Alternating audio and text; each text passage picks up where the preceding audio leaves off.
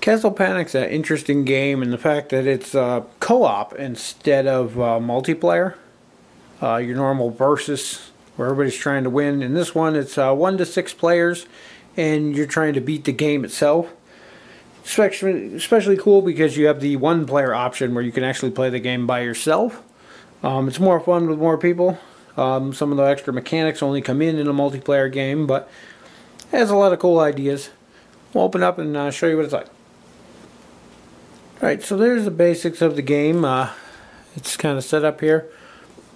You have your nice rule book. It's oversized. It does a really good job of explaining everything. There's even a couple optional rules and things in there. You have a couple copies of this order of play card, which shows you the order the turns proceed in. That's also printed down here on the corners, opposite corners, and then the other opposite corners have the special rules, which are also on the last page of the rule book, which explain how to deal with certain special things that pop up during the game. The main thing here is these tokens. I didn't bother to get them all out, but I will get a couple out just to show.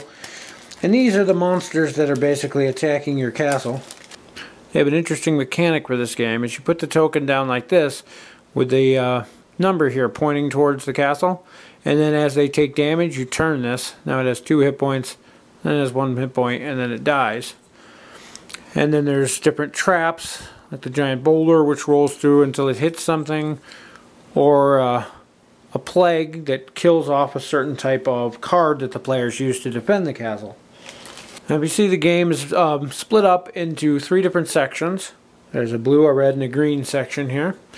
And there's different rings. You have the forest ring with the numbers here, and then archer, knight, and swordsman. These are the corresponding cards that the players need in order to hurt a monster in those. And the monsters will come into play out here on the outer ring. You roll randomly to see where they come on future turns. But they're going to come on like this. And then at the end of a player's turn, they will move up 1. And the next player will go. And during your turn, you're going to have a handful of cards, and these do different things. You have things like fortifying the wall, and there's a little token I forgot to get out, but it hooks on the wall and lets it take an extra hit. Drawing extra cards, and then things like the swordsman and the archers can attack things in their specific color, or in this archer's case, any color, and that would let you do 1 damage to a monster that's out there. So you have this goblin out here in archer range. You could use your archer card, which would do him 1 damage. And since he only has 1 hit point, it would kill him. And the idea is you want to kill everything in this entire bag before your castle gets destroyed. And how the castle gets destroyed is when you eventually get monsters that are up here. They will do 1 damage to themselves, but they will also take out a section of the castle. And you have this outer ring and you have the inner ring, and once they're gone, that's it.